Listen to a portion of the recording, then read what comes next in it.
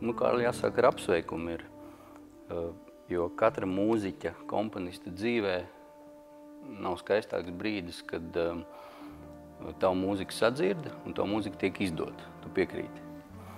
Un mēs atrodamies spīķeru koncerta zālē, kur janvārī 3 dienas, 3 vakars. Šī mūzika tika ierakstīta, bija Radio Big Bands, auditorija, tavu mūzika.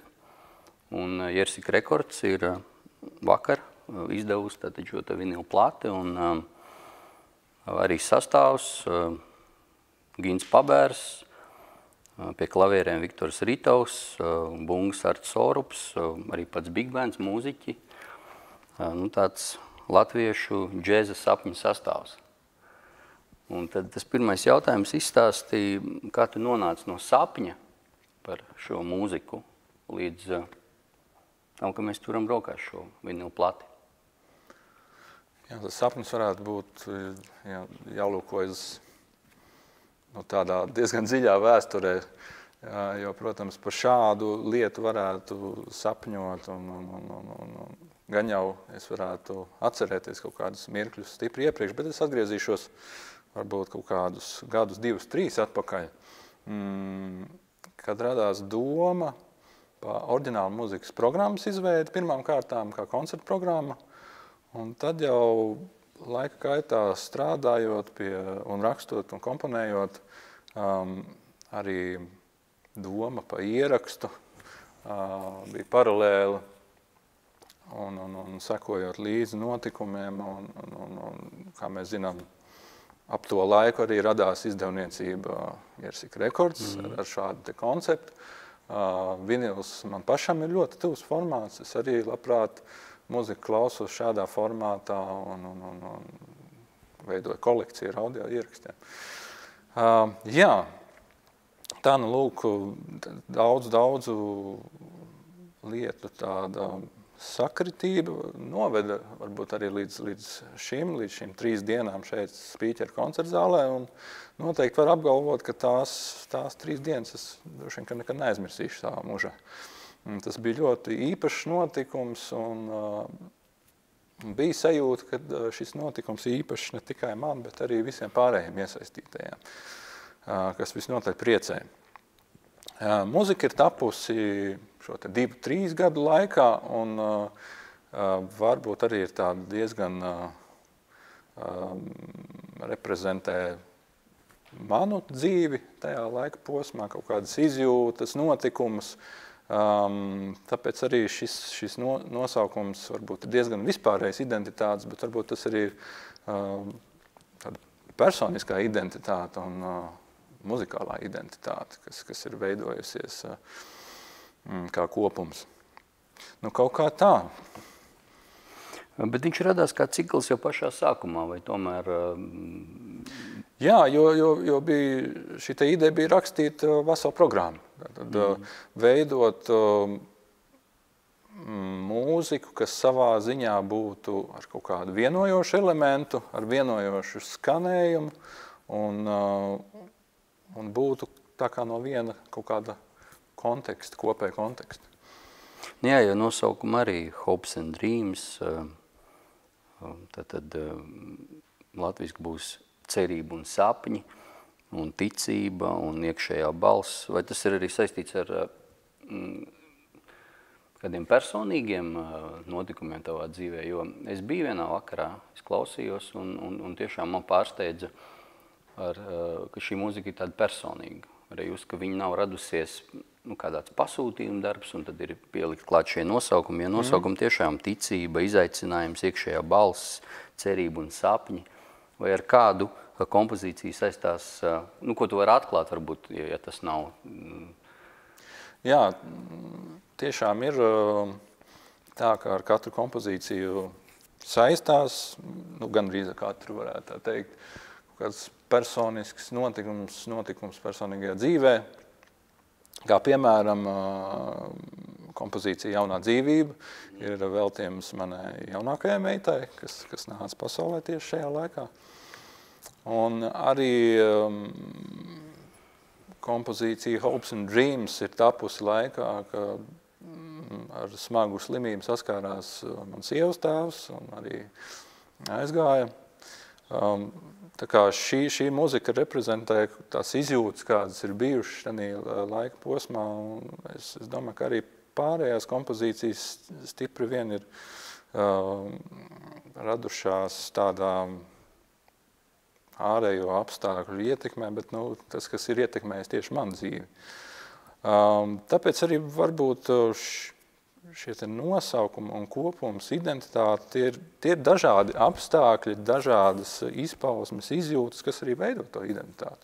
Sastāvs interesants. Ats Andersons, Hammonda ērģelis. Neierasti. Jūs bijāt sadarbojušies tieši Big Bands ar Hammonda ērģeliem? Līdz tam? Nē. Šī bija pirmā reize.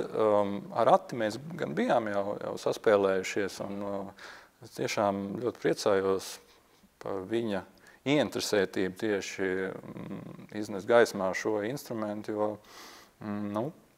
vismaz šeit lokāli to dara retais, un tā, ka tas būtu kādam pamatinstruments, tāpat grūti būtu apgalvot, bet Attis ir uzņēmies šo lietu, un es domāju, viņam sanāk ļoti labi. Man personīgi šo autentisko analogo instrumentu skanējums ir ļoti tuvs. Hammonda ērģelis arī ierakstā tiek izmantots Rodas elektriskās klavieres. Šie tembri kaut Viktors spēlēja, Rodas, spēlēja. Kaut kā silda sirdi un priecē ausis, tādēļ arī tāda izvēle. Un, protams, ir bijuši kaut kādi arī droši vien ieraksti, kur šī kombinācija man ir uzrunājusi, un tādā veidā es vienkārši to arī gribēju izmantot savā muzikā. Jo, manuprāt, Big Banda kopskaņa un Hammonda ērģelis ir tāda ļoti, ļoti labskanīga kombinācija. Un arī balss skan. Tāda epizode, kad... Jā, tāds korīts tur ir, un likās tas ļoti simpātisks elements un noskaņa raisošs. Jebkurā gadījumā es esmu arī ļoti, ļoti gandarīts par sastāvu, par muziķiem un viņu varēšanu, jo nevelti Latvijas Radio Big Bandu savu albumu ierakstiem izvēlas arī vairāk ārvalstu muziķi. Mēs esam veikuši vairākas šādas lietas. Bet tu domāji konkrēti par šo Big Bandu rakstīju mūziku, jo tomēr tur ir trompetēm, tad ir saxophone partijas, arī solo, arī Jevaras Jasinskis, trombonists no Lietuvas. Tu pirms tam zināji kādam sastāvam, spēcīgās vājās puses? Jā, es pat noteikti gribētu teikt, ka tā ir milzīga privilēģija ikdienā strādāt ar šo sastāvu. Un patiešām šos muziķus un cilvēkus es pazīstu ļoti labi un zinu, kā viņi spēlē un kas ir viņu tas spēcīgās puses. Protams, rakstot muziku, to visu es varēju izmantot. Un, tas ir milzīgs gandarījums. Arī pieaicinātie muziķi, Jevaras Jasinskis pats ir ļoti, gribētu teikt, profesionāls, spēcīgs aranžētājs un komponists, ne tikai instrumentālists. Un arī ar viņu sadarboties ir vienmēr milzīgs prieks. Tad pat tev pašu, saxophons, tas savs instruments, ja? Jā. Jā. Kā tev notika satikšanās ar saxofonu, vai tu to atceries? Tas laiks, atskatoties atpakaļ, mans pirmais instruments bija klavieres. Un bija kaut kādas lietas, kas man padevās un kas padevās mazāk, un ko gribējās darīt un ko negribējās darīt. Es atceros, ka es nāku pats no muziķa ģimenes, gan tēvs, gan māte ir profesionāli muziķi. Un bieži vien klavierēs es palūdzu mammai, lai viņi nospēlē priekšā, Un tā es arī tos skaņdarbus iemācījos. Bet man bija milzīgas problēmas lasīt no lapas. Negribējās mācīties nošu pazīšanu un ritmizāciju. Un kaut kādā mirklī tas viss kaut kā pārvērtās tā, ka varbūt arī tas vecums, ka blandīties pa ielām, paskraidīt apkārt un patusēt ar sētas draugiem bija stipri vien svarīgāk nekā muzicēt. Un tad bija tāds viens moments, kad arī muzikas skolas pasniedzēji teica, jāizvēlās ir.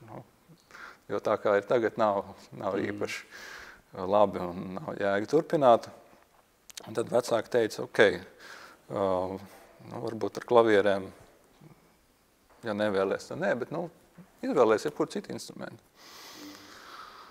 Un es pat nevaru īsti pateikt, kāpēc es izvēlējos saksofonu.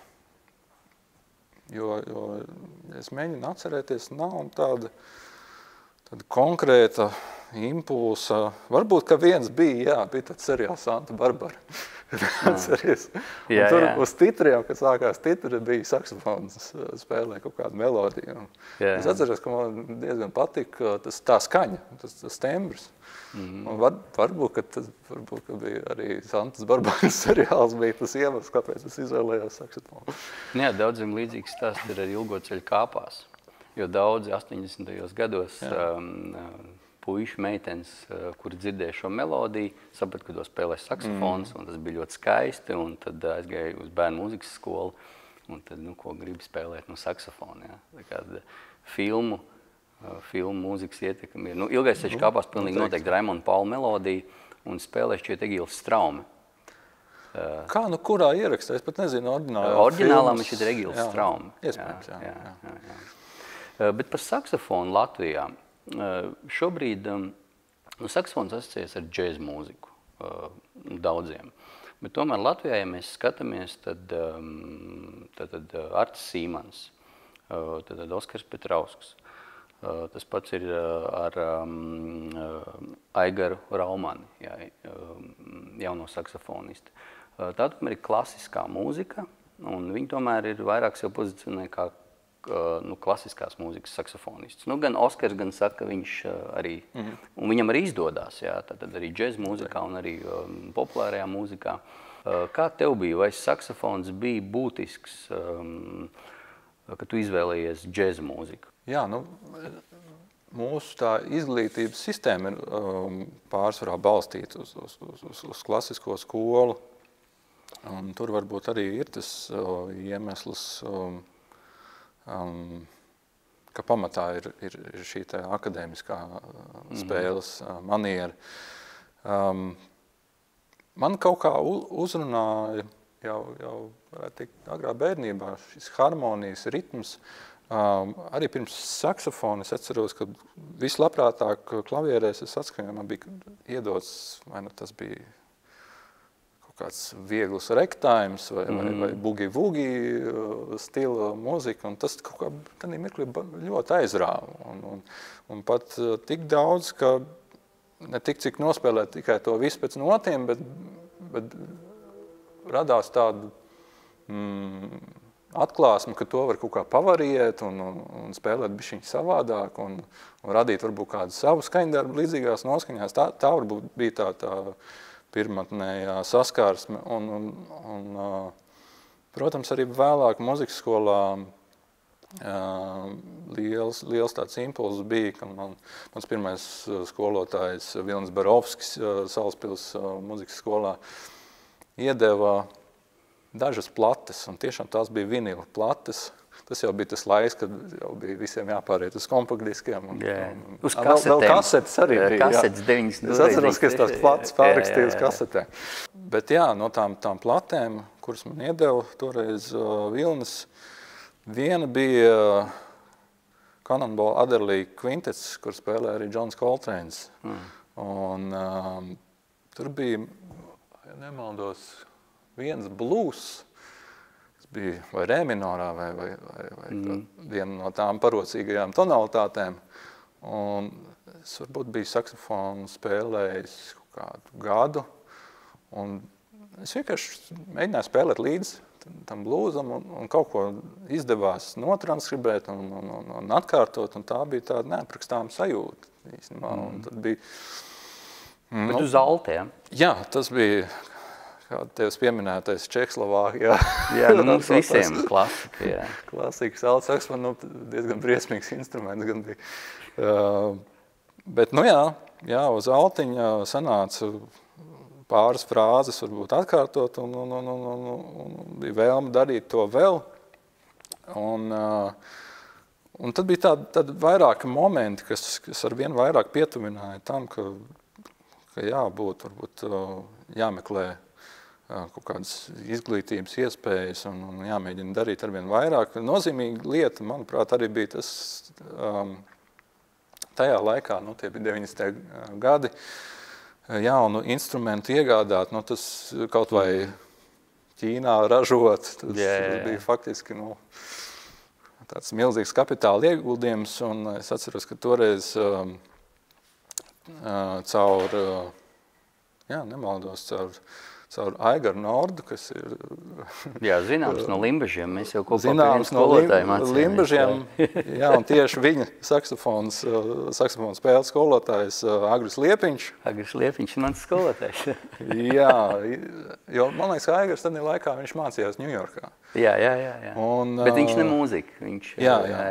Bet Agris caur viņu kaut kādā veidā pasūtīt tos instrumentus, vai Agris aizgāja nopirkt un atsūtīt Latviju, es neatceros. Bet, kad šie cilvēki bija iesaistīti, tas tā bija. Un toreiz arī es ar savu tēvu aizbraucām uz Limbažiem, un Agris reiz pastāstīja par instrumentiem. Viņam bija milzīga Jimmy Abersolda play-along kolekcija. Un tad viņš saka demonstrēt, tur tāda grāmata, tādas disks. Un wow, man šito visu vajag. tā. Viņam uz diskiem bija, uz lentām? Viņam bija liela kolekcija. Varēja būt kasetes. Visveidi nesēji. Jā. Un toreiz kopā ar saxophonu arī tika iegādāts pirmā play-along grāmata ar visu disku, un tas jau tālāk bija jau tāds, to es varēju drillēt uz riņa caurām dienām un spēlēt līdzi.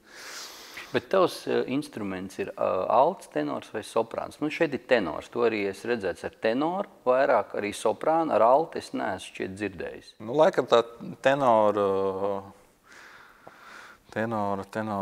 stihija man ir tā tuvākā. Bet es labprāt arī spēlēju pārējos alto saxophonu. Es arī sekcijā Big Bandā nospēlēju kādu laiku. Tā kā man nav iebildumi spēlēt jebkuru no saxophonu paveidiem. Arī baritonu saxophonu kādu laiku es spēlēju, kad bija Mediņu skolas kvartetā. Arī soprānu ikdienā izmantoju diezgan daudz, bet, varētu teikt, ka B skaņojums ir mans. Gan tenors, gan soprāns ir visvairāk tiek izmantots. Bet kā to izskaidro? Tā ir kaut kāda tava iekšējā skaņa, izjūta? Tas ir tas instruments, ar kur es visvairāk arī pavadu laiku. Vai tas ir bijis tā apzināti vai likumsakarīgi, bet varbūt ka kaut kā tā tenora skaņa man ir pašam tuvāk, un es vairāk dzirdu to tembru, kādu es gribu panākt tieši uz tenoru. Jo to Dāvi Jurku es runāju, kādēļ viņš ir altists, vai piemēram Toms Rudzinskis. Viņi tomēr ir pārliecināti alto saxofonisti, abi. Jā, es nezinu, varbūt tas arī kaut kā tīri no kaut kādas cilvēku fizioloģijas, kad ir kaut kādi instrumenti, kas vai ir pierasts pie tās skaņas, kā tam cilvēkam tas instruments skan.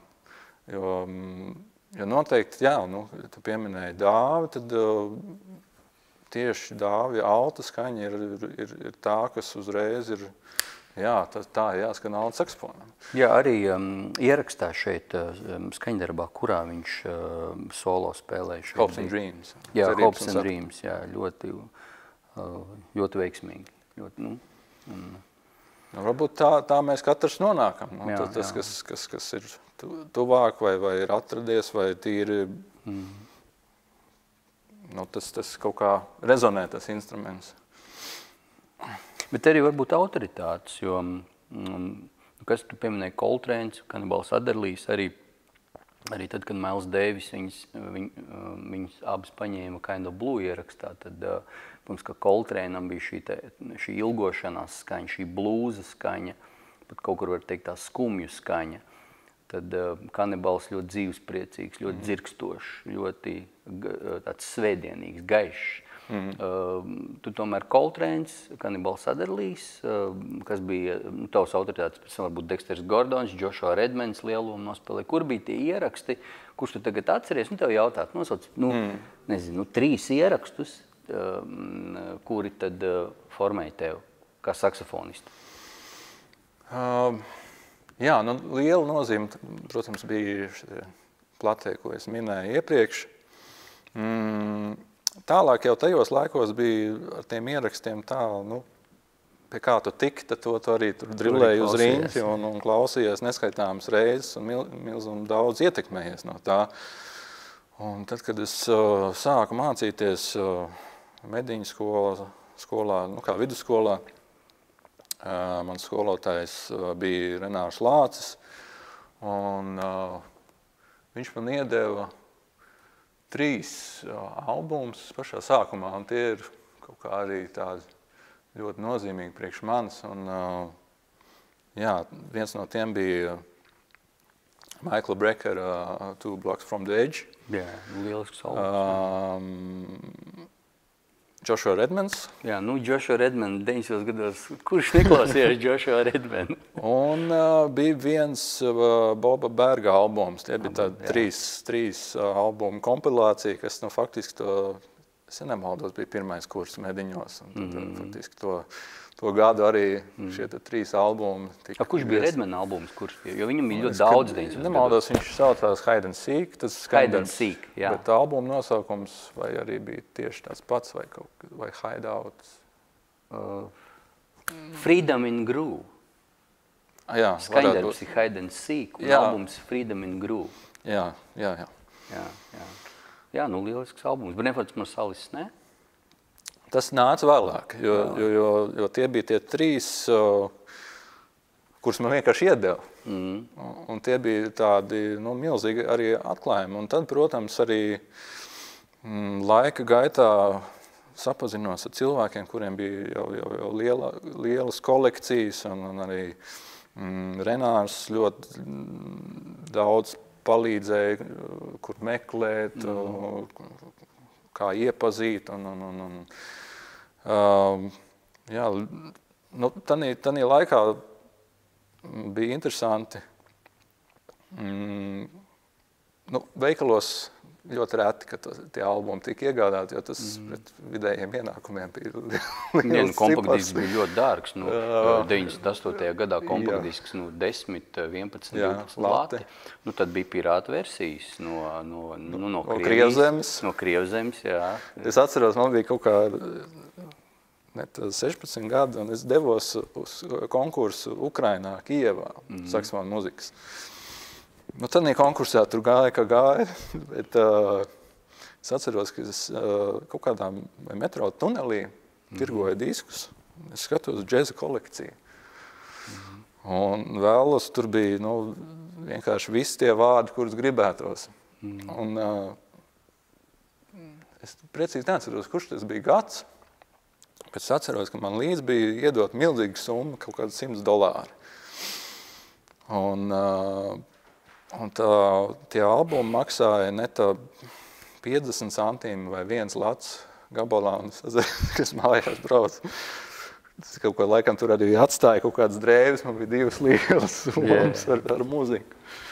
Un šajos albumās arī, protams, ka tur bija viena liela daļa, kas vēlāk milzum daudz ietekmēja to, ko es sadzirdu muzikā un pie kā es atgriežos. Un tur jau bija, tad jau bija arī Brentfords Marsalis, tad bija Bobs Mīncers, Yellow Jackets un viss aktualitātes, kas bija tajā laikā, 90. gadu otrā puses, daudz GRP mākslinieki, kas bija aktuālajā laikā, un arī diezgan daudz klasiskie ieraksti. Yellow Jacket, arī Oskars Petrovskis min Yellow Jacket kā lielu ietekmu un arī pat konkrēti tiešām lielisks 90. gadu albumu. Man pagāja garām. Es dzirdēju, bet sirdī drīzāk pagāja garām. Kas ir Yellow Jacket noslēpums? Jo ļoti daudz saxophonisti no 90. gadiem, kuri ir mācījušies, min Yellow Jacket un Minceru kā liela autoritāte. Paskaidro man, kurš varbūt es kaut ko nesadzirdēju. Es domāju, ka viņi savā muzikā atrada savai muzikai atrada nišu, kas ir ļoti, ļoti demokrātiska, viegli uztverama, bet arī pat laikā tur neiztrūkst mākslinieckā dziļuma vai tādas arī dziļas muzikālas vērtības, kas varbūt kādu satrauc ar tādu, kā piemēram minot, nezinu, puķu salonu fonu muziku. Speciāli radīja puķu salonu. Parasti saka lifta mūzika, vai tagad saka spā centros. Ja. Vai spā centri, jā. Tas labs puķu salonu. Kur varbūt tieši arī šādu veidu mūzika speciāli tiek producēta šim te mērķim. Kaut kam jau tur ir jāskan. Vienkārši bez sasprindzināšanās izjust kaut kādu vieglu fonu uzmundrinājumu. Bet tas var būt galīgi. Ne, bet viņi līdzsvar, jā, tu minēji ļoti pareizi, viņi atrada līdzsvaru starp popularitāti, tādu pieejamību, un arī tiešām tā ir augstvērtīga mūzika. Jo arī identitātēm šim te ciklam tiešām tas man arī ienāca pirmais prātā klausoties jau ar 2., 3. skaņdarbu, sēžot tur augšā, man ienāca prātā tiešām, cik viņi ir draudzīgi klausītājiem. Bet tajā pašā laikā ir saglabāta mākslinieckā vērtība. Neizdabā, bet pieejam klausītājiem. Jo tomēr džess arī šobrīd ir, šādi ieraksti vispār ir reti, jo šobrīd daudz ir tādi robežu paplašinātāji ieraksti. Avangards parasti, jā, un īstenībā arī hardbop tradīcijā, turpinot šo tradīciju, arī daudzi, kā viens teica, spēlējot tēmu, viņš bija ar auditoriju, bet tad viņš sāk improvizēt un pēkšņi viņš kaut kur aizgāja citur. Ja? Un tad auditorija sēž un gaida, kad mūziķis beigs improvizēt un atgriezīsies pie viņiem. Pārāk daudz nošu un viss, kas pārāk daudz. Ja? Šeit tas nav. Ja, jo arī šo vinelu platu tiešām var ieteikt cilvēkiem, kuri varbūt ikdienā džēzi neklausās. Un ļoti draudzīgs. Un tas ir laikam arī Yellow Jackets tas noslēpums. Ja? Jā, tas varētu būt ļoti labs raksturojums. Bet es pat nedomāju, ka tas ir tāds bijis kaut kas ļoti apzināts, ka mums tagad ir jārada tādas nišas mūzika. Tas vienkārši ir šim mūziķu kopumam, tas ir tas, kas viņiem ir tuvs. Bet tajā pašā laikā ir ļoti, ļoti baudām šī te profesionalitāte un tieši, kā jau tajā laikā man kā topošiem muziķim tieši arī uzrunāja nevien tas, ka tas ir tāds viegli klausāms varbūt un saprotams, bet tajā pašā laikā ir visi tie elementi ir ļoti, ļoti pārdomāti, dziļi, skaidri, pamatoti un tiešām tas viss darbojās un tas ir apbrīnas vērts. Bet tad plašāk runājot par džēzu. Vēsturiski džēzs afroamerikāņu kopienā radās tomēr kā tāda pašapziņas, ja protesta forma, ja pašapziņas celšana. Mēs arī varam. Ja. Gan sarežģītas harmonijas, mēs esam virtuozi, arī agrīnie boperi, Monks, Parkers, tomēr tā bija tāda vēlme pašapliecināties. Un to džēzu mūzikā ļoti jūti. Arī padomju laikā džēzu spēlēja, tas arī bija protests. Ja. Tas bija tā kā ieslēgt krāsai no televizora. Ja. Viss ir melnbalts un tad mēs spēlējam džēzu un viss paliek krāsains. Mēs parādām, tā ir attieksme. Jautājums šodien tev kā džēzu mūziķim, kādēļ tu spēlēji džēzu? Kas šodien ir džēz? Džēz jau varbūt ir tāds ļoti plašs jēdziens. Tas ir tāds jumts, zem kā tiek palikts apakšā viena liela daļa no vispār skaņradas kā tāds. Džēz vai improvizēta muzika, tā ir tāda tāds izpausmes veids vai estētika, kuras jūtos labi un man ir ļoti interesanti.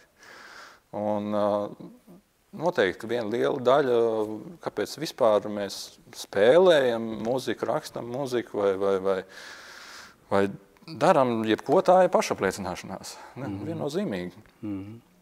Kas ir svarīga daļa. Vienīgais, ar ko jābūt uzmanīgam, lai šī sevis apliecināšana nav tas primārais tajā visā. Gan mūzikā, gan skaņradē, tad gan var aizšaut stipri greizi. Bet, ja mēs domājam par to kā tādu kopumu, un ņemam arī vērā, ka mēs neesam vieni šajā pasaulē, tad jau tas ir tikai šī pašapliecināšanās ir pozitīvi vērtējama. Protams, kā arī šī mirkļa vai impulsīvā rīcība, improvizējot, vai ko arī pieļauj šis žanrs, tā ir viena liela daļa, kas ir man personīgi liekas ļoti simpātisks šajā muzikā. Un tā ir arī sava veida tāda, ne gluži dzīves stils, bet tā ir gan mode, gan lietas, gan dizains, gan viss, kas kā kopums ir man personīgi ļoti simpātisks. Kā intervijā Jersika Records teica, ka viņuprāt, klasiskās mūzikas komponists jāņem vērā. Viņš teica, viņam jautāja, kas ir spilgtākais 20. gadsimta, spilgtākā 20. gadsimta parādība. Un tad viņš teica džess. Viņam pārjautāja, vai tiešām viņš tā domā, vai visas akadēmiskās mūzikas korpus, kas ir Stravinskis, Šostakovičs, Bulēs, Keidžs, pat Jersika Records teica, nē, džess tomēr. Vai tu piekrītam? Es domāju, ka, kāpēc nepiekrist, bet tevis nosauktajos komponistos un viņu veikumos, manuprāt, ir ļoti, ļoti daudz kopīgi ar to, ko arī dara džeza muziķi. Un man pašam ir arī milzīgs gandarījums, baudījums, klausoties akadēmisko muziku un konstatējot, cik daudz kopīgi ir tur ar to, ko es cenšos darīt, vai kas ir tajā muzikā, no kā es iedvesmojos un klausos. Kā piemērs var minēt mūsu pašu ģeniālos komponistus Pēteru Vāsku vai Eriku Ešenvaldu, kur ļoti daudz šīs estētikas ir ļoti pat tuvu identisks, kādas ir džeza muzikā, kas man ir tuvu. Šodien pieminēja Jersika Records, pat ienāca prātā, viņam ir tāds cikls, 70. gadā šķiet sarakstīts koncerts, saxophones un balalaika. Ja, skatoties nākotnē, ko tu gribētu, kādi ir tev tuvākie plāni, kas varētu būt saxophons un jeb Radio Big Bands un ko mēs varam gaidīt no tevis un no kolektīva? Jā, droši vien, ka vairāk tas otrais Big Bands, Latvijas Radio Big Bands, un tas ir tas mans ikdienas ceļš, ar ko mēs ejam un darbojamies. Un noteikti tā ir tā vienība, ar kur arvien vairāk gribās, lai cilvēki par to uzzina, un varbūt, lai sajūtu to vismaz daļu to prieka un